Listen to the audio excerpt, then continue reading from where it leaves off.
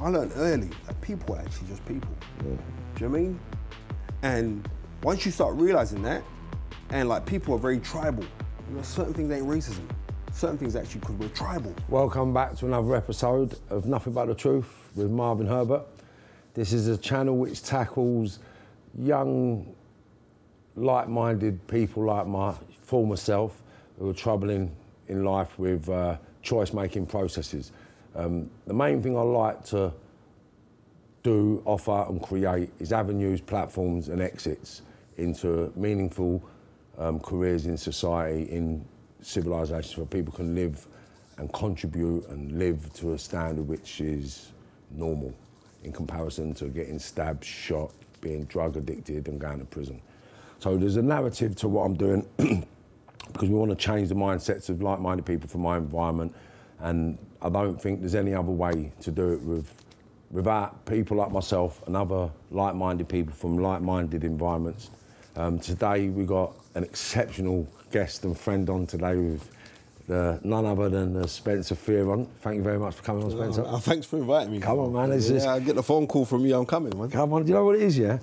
I didn't think, who else, yeah, who's full of so much knowledge, wisdom, who's been sort of capsulated within the urban culture of England since the 70s, right? And haven't gone down the road that I went down. Do you know what I'm saying? So like, and to me, I'm actually proud of people like you. Thank you, sir. No, but it's just, I fell victim to the ego, the peer pressures and the grooming aspect of the elders doing bad stuff, and I was captured by that forever. And when I see people that have made it, wearing the bling, dressing with the garms. No, what I'm saying is this is the reality. I'm rendering my heart, not my garments. But the reason why most of these kids do what they do, me included, was so we had all the materialistic acquisitions that you have and all these other people have that we see and we want. And we believe there's only one way to get it.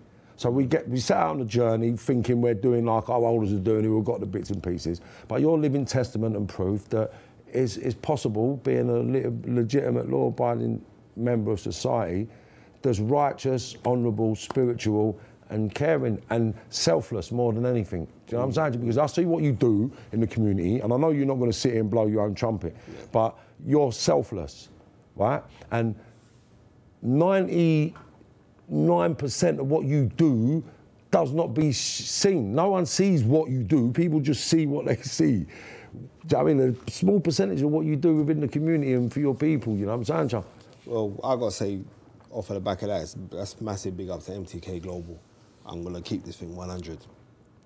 Now, irrespective of how certain people want to see things at, you know and I know, like, MTK Global has allowed me, like in the last 4 years it's been for me to properly change lives, because they got in their part, which is a corporate social responsibility of the company. So there's like, Spence, I got a phone call, and it was like it was Sandra Vaughan. She said, we see the things that you're doing within the community, how you're trying to tackle certain things and blah, and we'd like to help you. So from that, I was like, for real? She said, yeah, we wanna help you, Spence. And so I went out, I met the rest of the team, and I was doing things before because I'm very, very fortunate. I've got a ridiculous black book where I know everyone.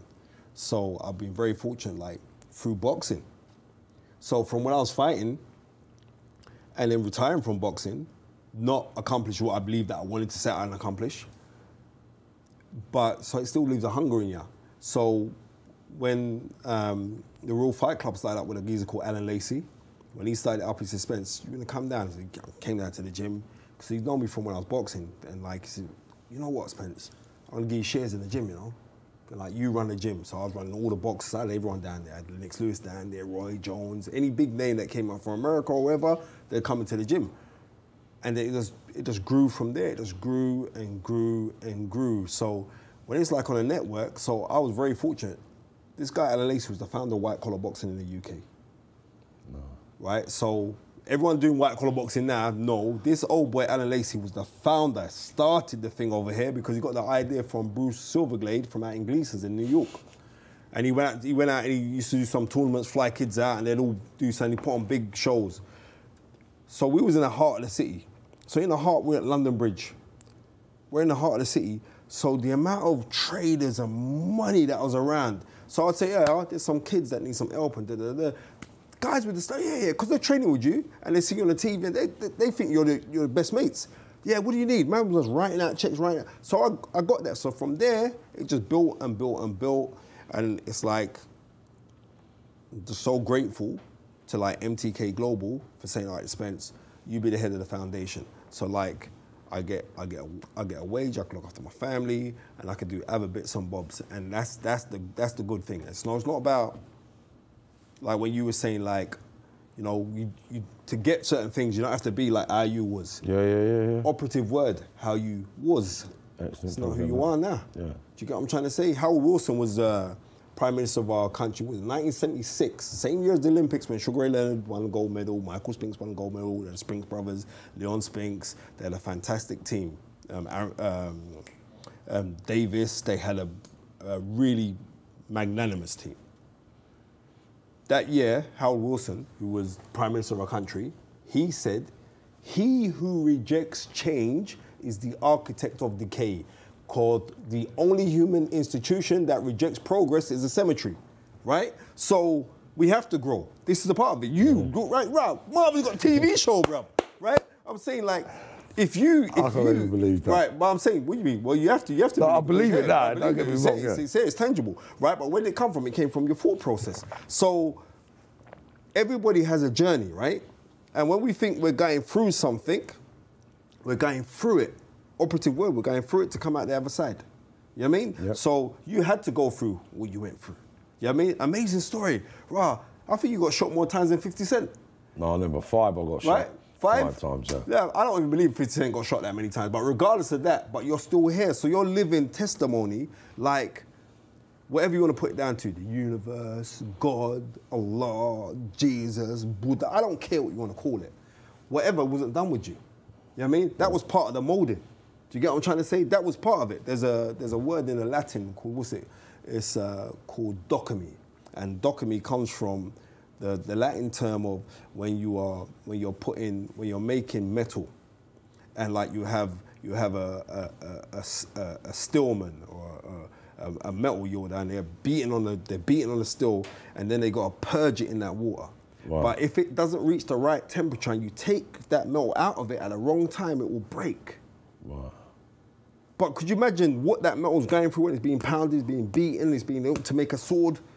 You've done that now. Now you're coming out, you're glistening as that sword. You get what I'm trying to say? And you're cutting through things. I don't want to hear no talk. Yeah, come on, I don't want to hear no put down talk, because you can't do no put down talk around me. I'm not having that. No, but this is just the first step in the right direction. I like to look at it as. You know what I'm saying? And although I've done some good things, there's bigger things and better things coming. Not for me, for youngsters and other people. 100%. That's all I focus on. So I won't get caught up in the emotions of it all right now, because I don't think I've achieved what I need to, and that's all coming. And thanks to you and other people like-minded like ourselves, do you know what I mean? Even Shaka, old Younger TV, we wouldn't be here without him. MTK, we wouldn't be here without MTK. Of course. So I openly said it in my interview with a journalist before. Daniel Kinnican is the reason why I sit here today as successful as I am, because he helped change my mindset into being a criminal, into being a gentleman, a father, a dad and a businessman,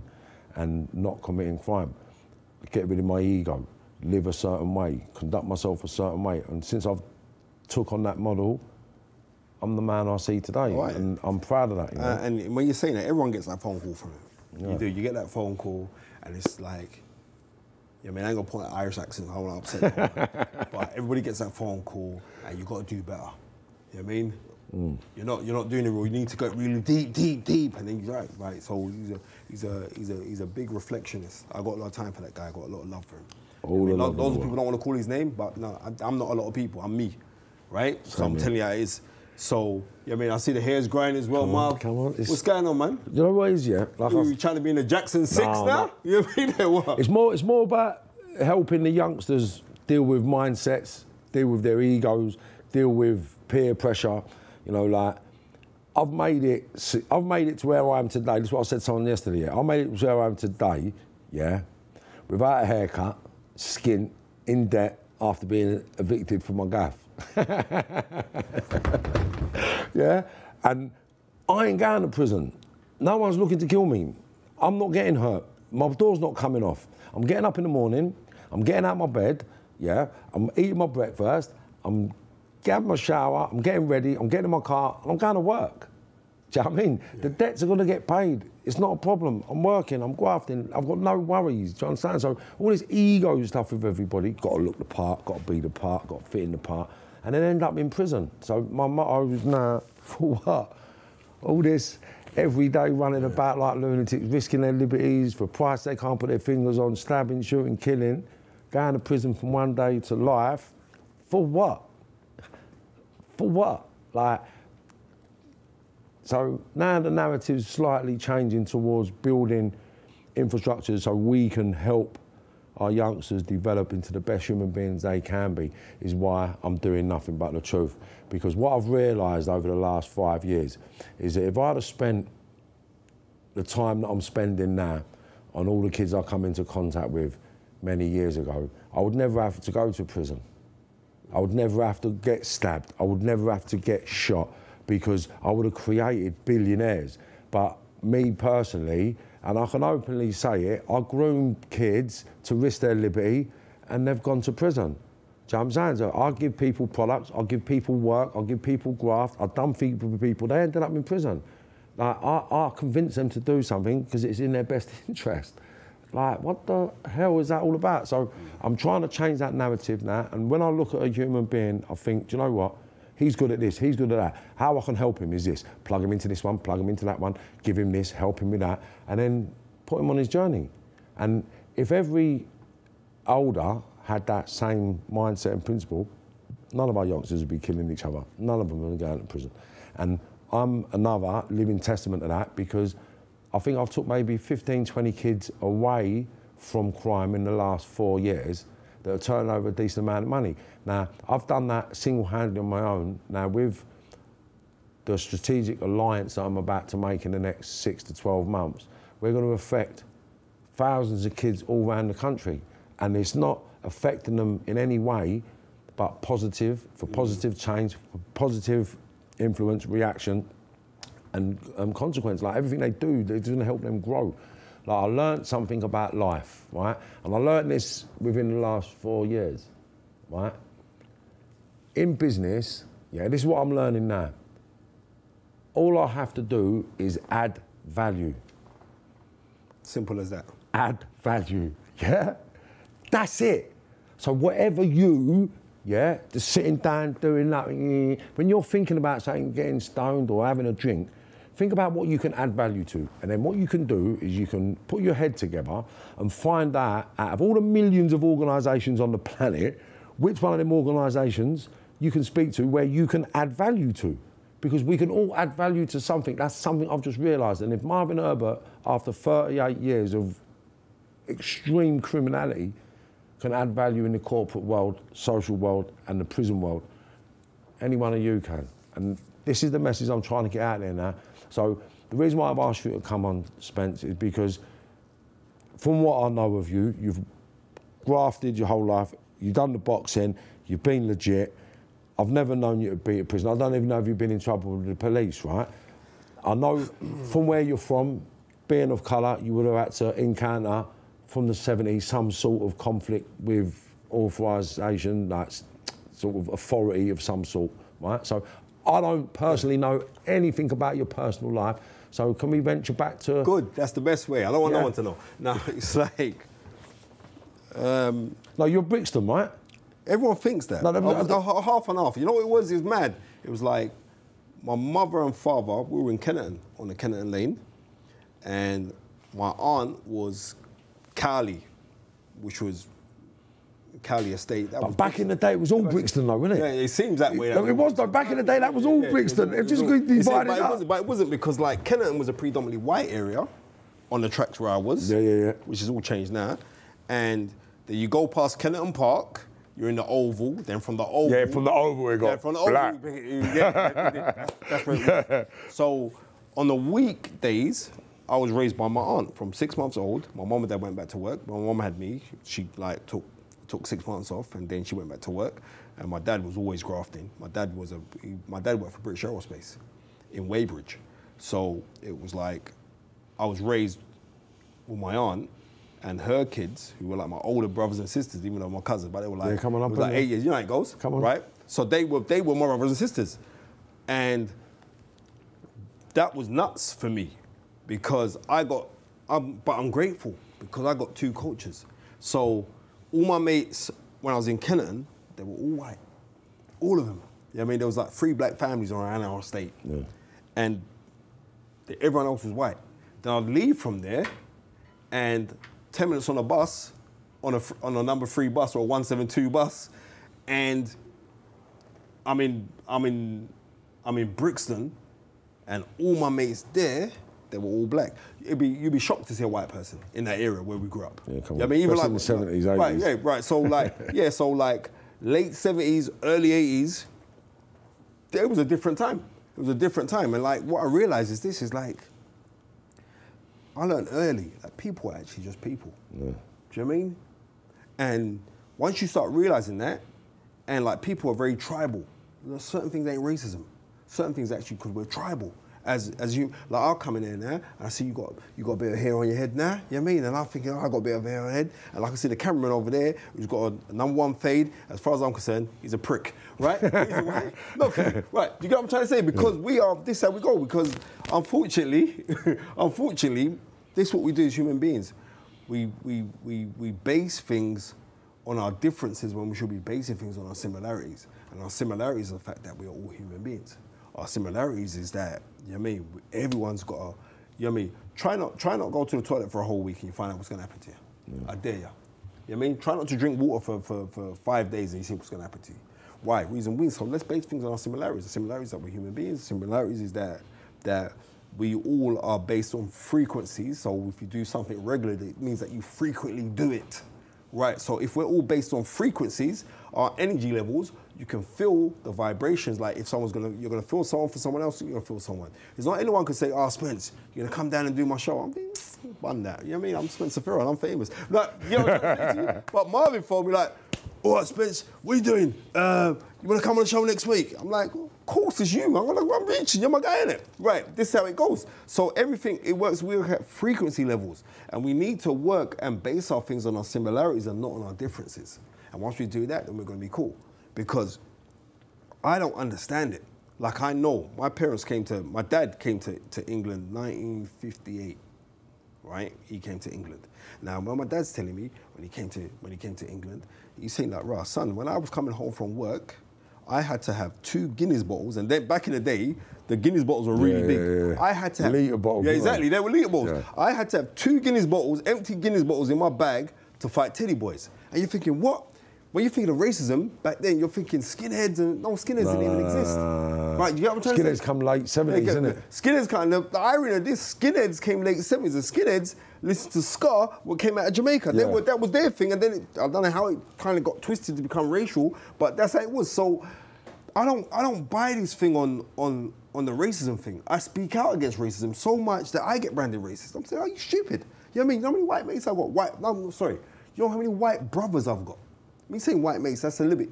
I've got white brothers. I've got people who ain't the same skin tone, but what we share is common denominator. We find something that we have a common denominator in. I'm grateful that it's boxing. I can show you my phone. There's not a day that I go by, I don't get messages from people, Spence. I like to make people's day. Do you know what I mean? That's my buzz. I'm gonna be real. If I could make someone's day, that is like someone giving me £1 million. But that's what I've said to you about being selfless. Yeah, I love it. Yeah? I love it. That's what I like, what I love about you. Yeah. Thank you very much. Because like I said, you see people doing things for charity. Like I've been visiting places, and then people say, "We get some pictures." I said, "For what?" They said, "Put on your social media." I said, "You know what? These are things I don't want to put on my social media. Like, this is for these lot to know what I'm doing for them. It ain't for the world to know. Do you know what I mean? I don't want people to know, like, I'm helping these people. Like, these people are proud people, innit? I don't want them in photos with me or around here. And people are going to put the things two and two together and say, oh, he's down there. So they might not want to let people know that they're at the food bank. Or something caught in a photo with me, like, come on, mate. I don't want a picture. I just want to give them their food. I want to give them their money. I want to give them their bits. Every Christmas we do the Christmas feed. So we go out and it's like, big up MTK Global.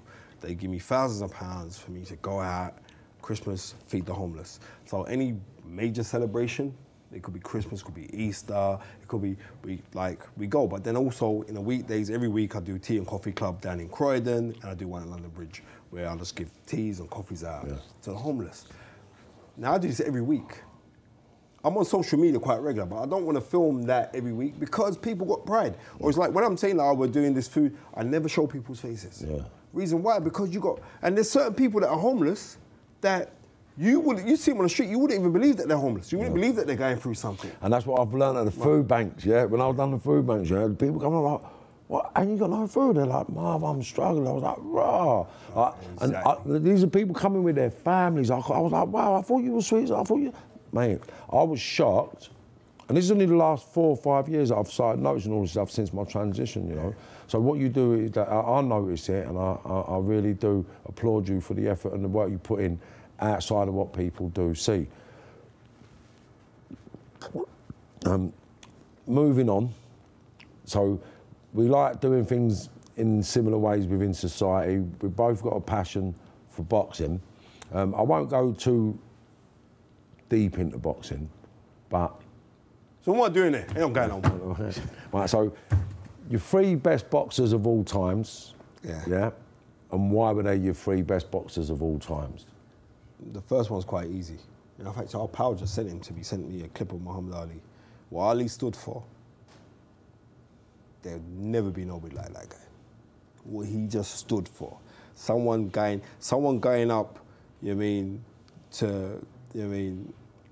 against the US government court system and beating Uncle Sam. That guy standing up on certain things saying, look, I ain't going to your war. You're trying to send me to war, to Vietnam. Nah, sod that. I ain't going. And got stripped of his world title. Now, I know you're going to have world champions on there. You go ask him. Go ask someone like Sonny Edwards. Would you be prepared to give up that gracious belt for something that you believed in? And as much as we like to sit down and think, yeah, I'll do that, no, you wouldn't. I wouldn't do it. I'm going to be real, I wouldn't do it. You know what I mean? So what Muhammad Ali stood for, he's at the top. He ain't my greatest fighter. He's not. You know what I mean? I've got other guys that who I'm far more intrinsically in love with than Muhammad Ali. Who's that? But I would say, like, if I was to play somebody above Ali, Ray Robinson, Sugar Ray Robinson, to me was the guy, and he would have beat up Floyd Mayweather as far as I'm concerned. But these young kids don't know shit no more. Reason why? Because these young kids don't know what happened last week. So when you say Ray Robinson, well, that was back in the day, and no, Ray Robinson was a badass man. There were badder guys than Ray Robinson that never got shots at the title. So if I was to say my 3, it would be like Ali would be my number 1. Then it would be Ezed Charles, who was the former heavyweight champion, but he's the greatest light heavyweight, but he never won a title. He never won a title at light heavy, but he went on to become heavyweight champion of the world. And then my 3rd guy would be most probably Gene Tunney. And that would, guys, who's Gene Tunney? Gene Tunney famously beat Jack Dempsey, but we're going back like 1923. Yeah. And Gene Tunney was a white dude, but he was a guy that would bounce around the ring and properly box, kind of like what Sonny Edwards was demonstrating the other day when he won his world title. You think I'm joking? I'm telling you, Gene Tunney was badass, and it's incredible how like history forgets like these old guys. But Gene Tunney is one of my favorite fighters. So I'd say like Ali, Ezed Charles, and Gene Tunney were like my top 3 favorite fighters who I can sit down and I haven't really got like, because I got loads, I just like watching the game. I just grew up watching boxing, but more than anything, everybody, you just got to bow to Ali, the money that is inside sport is because of that one man. What he stood for, becoming a 3-time weight world champion, and at the first and second time of him becoming world heavyweight champion, when he beat Sonny Liston in 1964, February 25th, he weren't meant to win that fight. He was a massive underdog, and he beat him. And when he comes back and he wins back the title 10 years after, in October '74 in Zaire, in the Rumble in the Jungle against George Foreman, he's meant to get killed in that fight. Do you know George Foreman was meant to kill him, not just beat him up. They thought Ali could die, and Ali knocks him out in 8 rounds. So Ali, to me, what he stood for, how charismatic he was. He's a good-looking man. He was. You know what I mean? He had incredible. He was an incredible orator. He was a very learned man. He had a good boxing IQ. Yeah, he had a massive eye. And he's also, when you see him, what he stood for when he was a young man, what he stood for, like he was the civil rights movement, even though he wasn't civil rights. Yeah, but he was the civil rights movement. He was around the prominent figures of a Malcolm X, of a Martin Luther King. He was that era, and Ali made being black so cool. You know what I mean? So cool. Reason why? Because Ali had little white kids in playgrounds saying they wanted to be Muhammad Ali. Yeah, you know what I mean? that was big back then, isn't it? 100 grades. He made at that time there as well of the massive racial divide. And then what he grew into, Next that's level. beautiful. Next level. I love the guy. So what was your most memorable moment in the ring? My own? Your own. Or my own experience? Yeah. I reckon my first ever professional fight, because it was on the undercard of Herbie Hyde versus Tony Tucker for the WBO heavyweight title, and I fought one before. I was a floater. My first fight, it was under Frank Warren, and I watched that fight. yeah, and it was mad. I fought like Herbie Hyde. It was like, you're a floater, and there's a guy, Ernie Fossey, who was the matchmaker, and like Ernie Fossey coming, he goes, hey, don't worry, Spence, he's useless, this kid. Everybody's useless. He's useless. You know what I mean? He's useless. If you can't beat him, you might as well retire. That's what he said to me. I was like, right. I remember fighting this guy, Mark Sawyers, and the guy just punched me up. I won the fight. I had a big gash in my forehead. I won on points, but it was like, just to think, like, I was running around saying like, yeah, I'm an unbeaten pro. I was running around shouting, and Charlie Magri, the former WBC flyweight champion, was my trainer at the time. And that to me would be my best memory, because I remember like it was in Norwich, and I sold so many. What was that, June 25th? It was the same night as Mike Tyson biting the ear of Evander Holyfield. Right, crazy. But it was just, yeah. To me, it was that, because it was like, my first pro fight, and it was just so much pressure on all the rest of it. So that to me. So the question why doesn't need to be answered. Yeah. So I was asked why, but it's the first pro fight, and sick. Which was sort of, how can I put it? It's like, I'll give you an example, right? Daniel used to punch my head in the ring, yeah, and I couldn't get to him. Did he? Yeah, for 2 years. He was just too elusive. And then he could never do that to me. I'm 47 years old. He could never do that to me. I'll tell you that now. You heard me. Right, and then one day we was in the ring, and I was, we just like, I just thought, you know what, today I've got a box, I've got to move, I've got to do everything right. And after he went to me, done a lot better today, didn't you? I was like, oh, is that one up? Yeah, he was like, yeah, wicked. I was like, yeah, that's it, I got through. But that was like my best moment in anything I'd ever done, right? Do you ever have one of them moments like, you never won anything, but you just sort of overstepped a threshold, if that makes sense? Do you know what I mean? Like, what was your best moment at that point? I could say more about life. Do you get what I'm trying to say to you? Yeah. Because I know for a fact, this is, I can tell you, and like, you go speak to many fighters, I know I was the undisputed world's gym fighter. I could beat up anyone in the gym. I don't care who you was.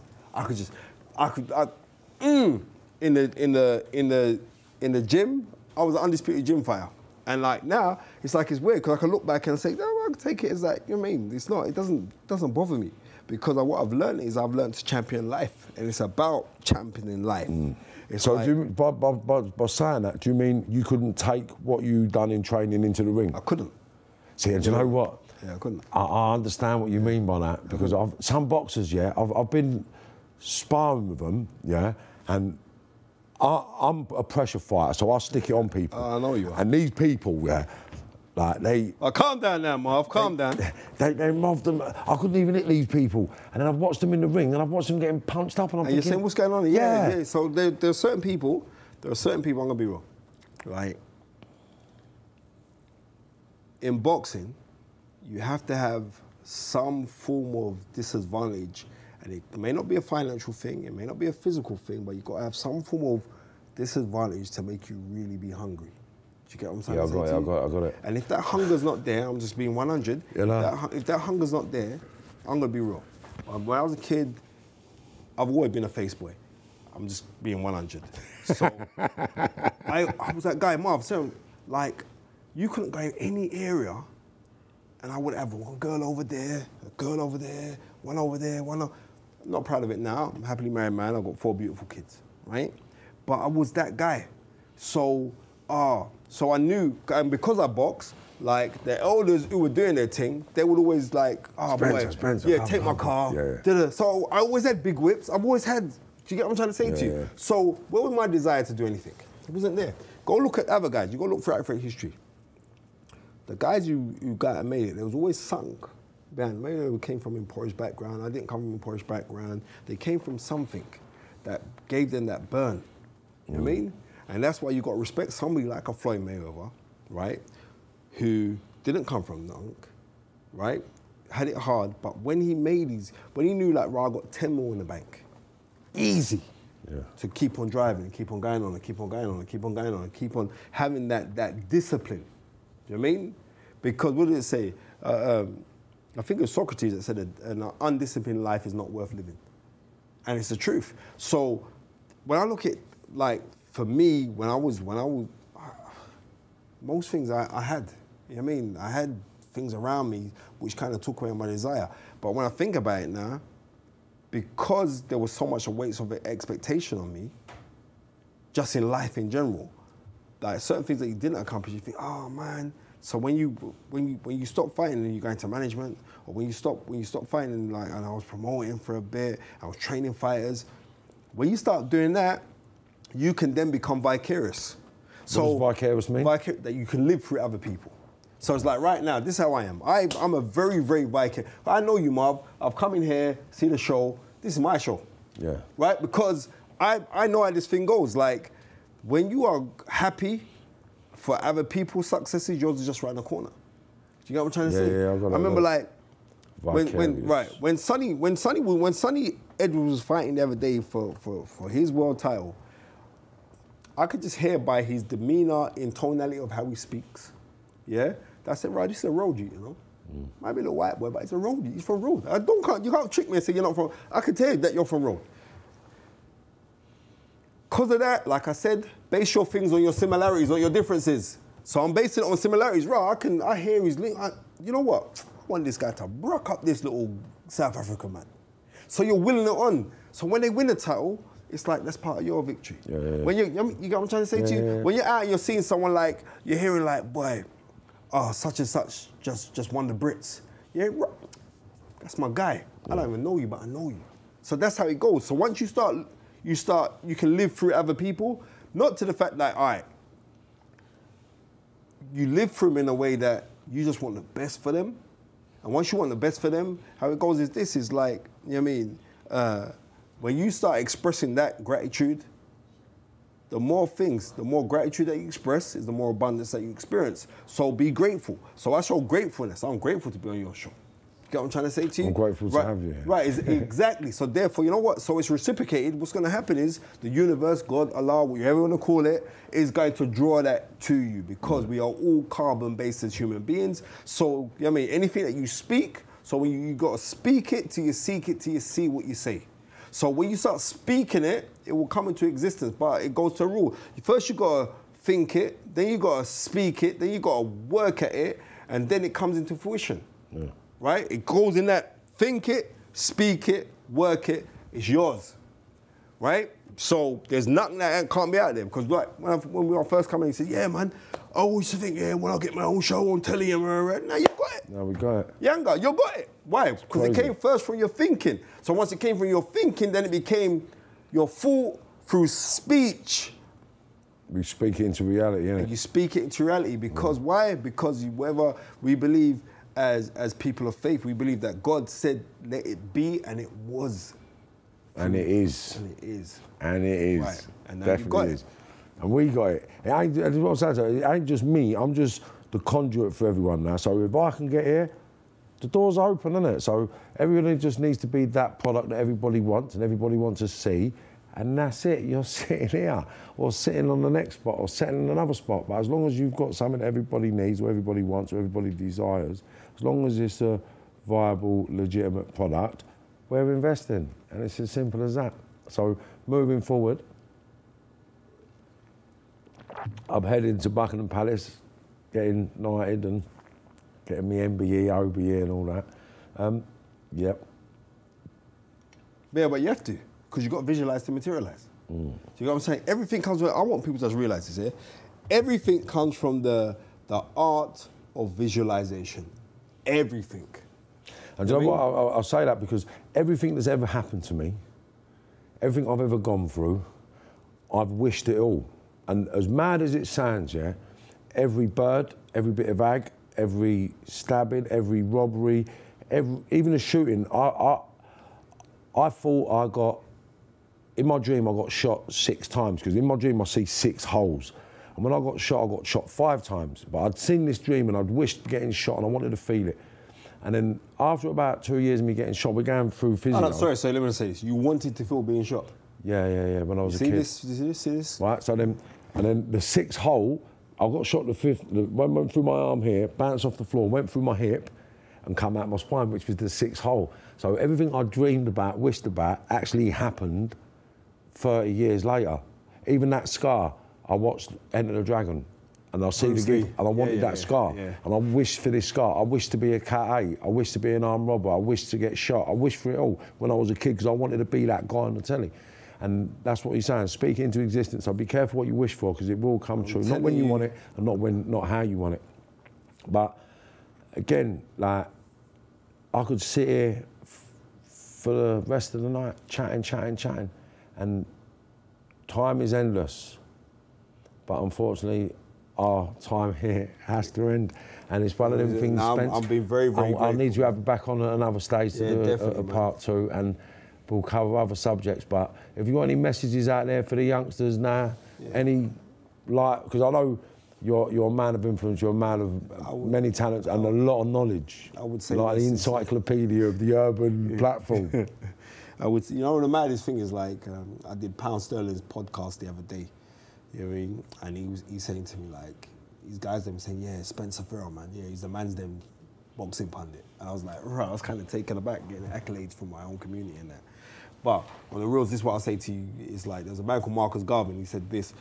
He said, God and nature first made us who we are, then out of our own creative genius, we make ourselves who we want to be, follow that great law, put God and the sky as our limit, and eternity our measurement. Eternity means forever. So you have to realize, we are like pebbles. And when you take a pebble and you flick it into a pond, it ricochets out. That's your eternity. Your eternity is perpetuity, it means it lasts forever. Do good, be good, and be blessed. That's what I've got to say. Spence, thanks a lot for coming on again. It's been a great pleasure having you on board. Yeah, man, it's been a pleasure, man. Thank you. No doubt we'll be doing a part 2 very soon. For what? I love that. So stay tuned and tune in again.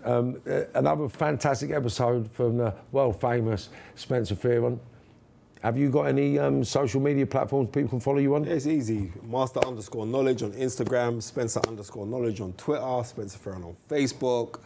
And anyone who hits me up, you want to talk boxing, I'm your guy. That's all. I like talking boxing so much, it's unreal, because I've learned to make my passion my paycheck. There you go. So that's Marvin Herbert, Nothing But The Truth. Herbert.Marvin on Instagram. Marvin Herbert, Nothing But The Truth. Stay safe, stay focused, stay positive. See you next time.